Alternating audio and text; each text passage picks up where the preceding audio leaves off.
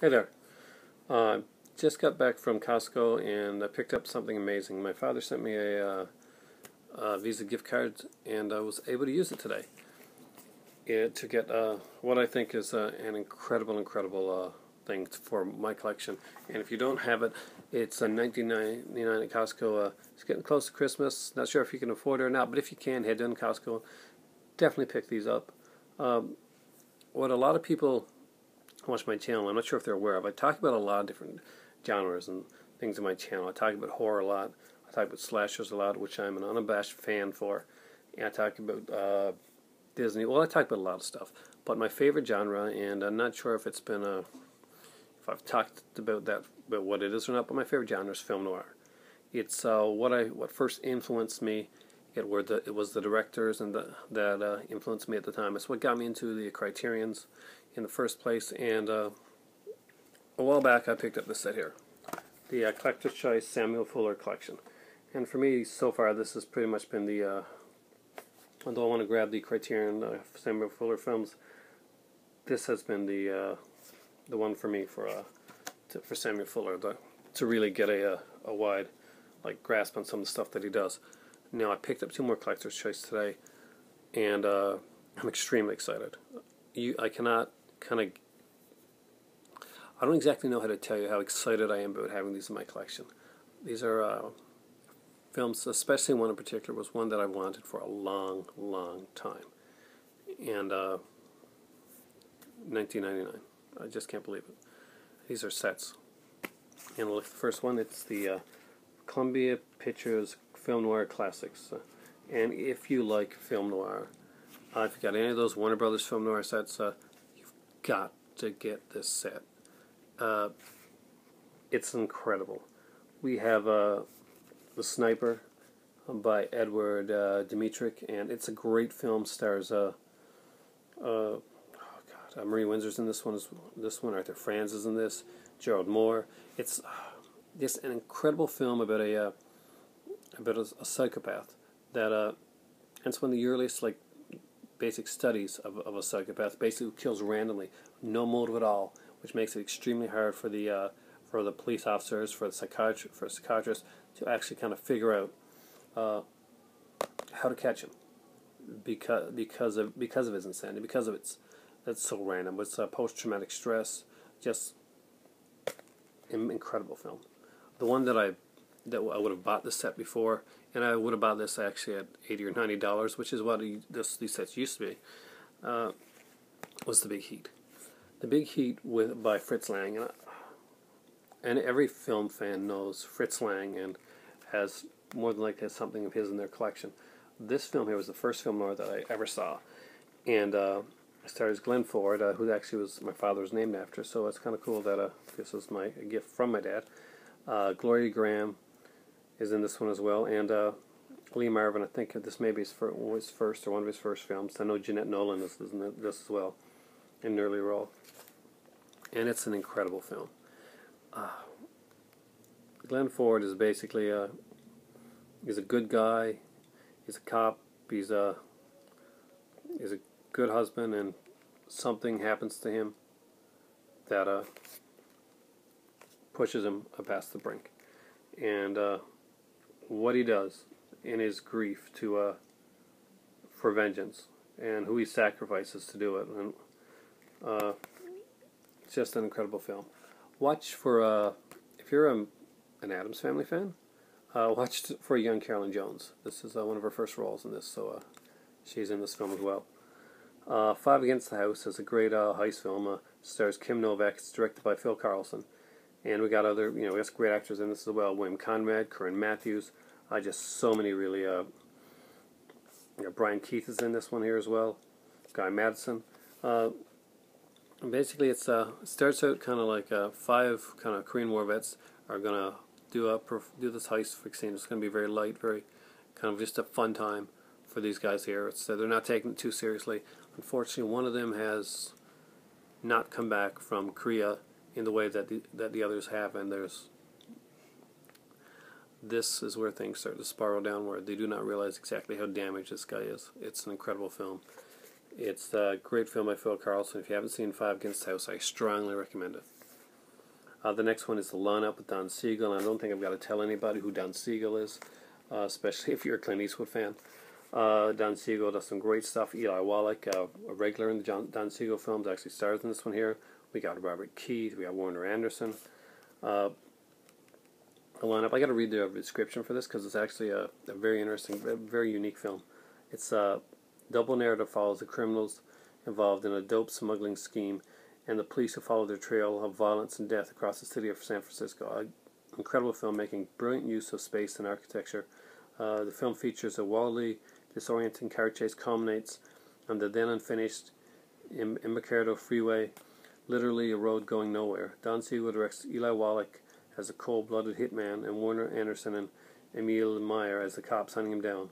Richard Jekyll and Robert Keith co-star in this film. It's an incredible film. The fifth film on this set is by Irving Lerner, and Irving Lerner is an amazing director, and it's Murder by Contract. Murder by Contract stars Vince Edwards, and I think Vince Edwards worked with Lerner in a few films. Basically, this is a film about an assassin who's basically supposed to, well, he's supposed to get this girl who's got to testify against the mob, but it's not going to be as easy as he thinks. That's an incredible film. You just have to see it yourself. We'll open this up and see what we got. Incredible picture of Glenn Ford there, an amazing actor, so underrated. Superman's dad, guys. In the original 1970s Superman. Film noir classics. There we have some great pictures of from the films. This one here, I think that's not. I wonder if that's Sniper or Murder by Contract. I'm not quite sure. I think it's Murder by Contract right there. It opens up. Each film here gets its own disc. No double feature discs or anything like that here. There's not a lot of features, but the features that are on this set are extremely well done. There's two commentaries. Both highlight Eddie Muller, who is the definitive expert on film noir. So if you look for a commentary on film noir movies, you look for the Eddie Muller name because you know it's going to be quality, packed with information. James Ellroy, of course, the noted author, also comes on here with on one of the commentaries with Muller as well. We've got interviews with Nolan, Scorsese, and Michael Mann on the set. Just some really cool stuff. Next up, I picked up the Film Noir Classics Volume 2 set. It's hard to get one of these in good condition. It's kind of like beat around a bit. But great films. Again, we start off with the Fritz Lang film, so you know you're getting quality right out of the bat. And it's the film Human Desire.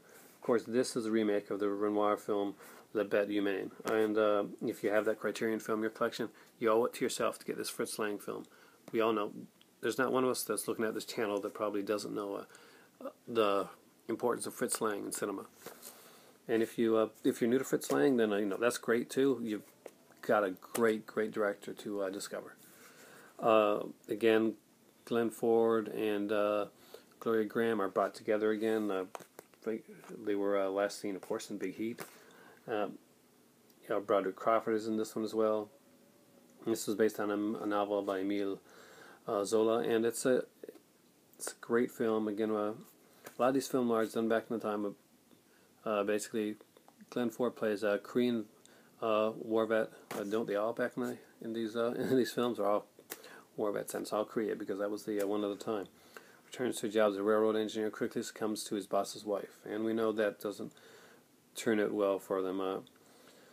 Begins a tangled web of suspicion, sex, and murder involving Vicky, played by Gloria Graham, and her brutish husband, Carl, played by Broderick Crawford. Amazing film. Human Desire evokes a powerful emotional landscape of envy, greed, lust, and violent anger. It's an amazing film. Next up, we got Pushover, and if you are a fan of the film, which is going to elude me right now, just watch. No, Double Indemnity with Fred MacMurray. Well, this is another Fred MacMurray film noir. And there we have him right here. The great Fred MacMurray. Yeah, of course, this one also stars Phil Carey, Kim Novak. Again, we got Kim Novak in this, and Dorothy Malone. And basically, it's Fred MacMurray plays a kind of a duty-bound cop who has to stay at the apartment of this girl who's the girlfriend of a murderous bank robber. Incredible film. that, Kim Novak, Dorothy Malone, co-starring E.G. Marshall, so early E.G. Marshall role there. Next up is The Brothers Rico. This is normally considered one of the underrated films in this set, and it has director again Phil Carlson working on this, who also worked on Five Against the House, which is another brilliant film. This one here has Richard Conte in it, Diane Foster, Catherine Grant, James Darren's in this film as well. Some really great stuff, and it's about a guy named Eddie Rico that he's out of the biz. He's no longer in the crime biz. He's retired from that. Gets a call in the middle of the night. Feels duty bound to go out and do this one last favor. May not be the best decision he's ever made. Next up, we have the movie Nightfall. Great film by, of course, one of the great directors of all time, is Jacques Tourneur. If you're a horror fan, you probably know Jacques Tourneur. And this is just an amazing film. It's a masterpiece. Anne Bancroft does in this one. Otto Ray, Brian Keith, just some great stuff. And it's the tale of, I'll read on this here. The tale of an innocent man trapped in a senseless and lethal web of seduction and crime. Cinematography by Noir specialist Bernette Gaufreau, who worked on the Human Desire and Brothers Rico, ranges from the elegant, shadowy, neon-lit city to a vast and borderless winter landscape. And Winter landscape directed by Tourneur. I am so there. The winter-oriented films are something I really like, and Tourneur's direction with Bernette Gaufreau, that's going to be amazing. Next up, we've got another Irving Lerner film, A City of Fear. City of Fear is, of course, a famous one. Vince Edwards again works with Lerner in this one. We got John Archer in here. Just another incredible film. If you've seen or you own the movie Kiss Me Deadly, for instance, or even like Repo Man, basically this is about a convict. He breaks out of prison with a canister filled with white powder, which he thinks at the time is heroin, basically pure uncut heroin. And he's so set he's going to make a fortune, and it's a white powder, all right, but it's a deadly radioactive substance. So things take a different turn. Again, another great film. These are, we'll open it up and look at this one again as well. We get the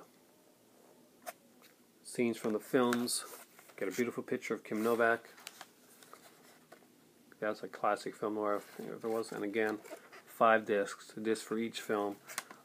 Features on this one are actually less than the features on the first one. Just about a interview with Scorsese again, another talk with Christopher Nolan on some stuff, and talk with Emily Mortimer. Some original theatrical trailers, as usual, are on all these things.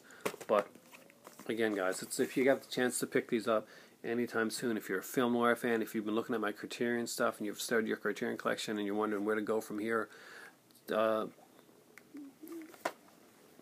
here's where you go. Film Noir Classics Volumes 1 and Volume 2.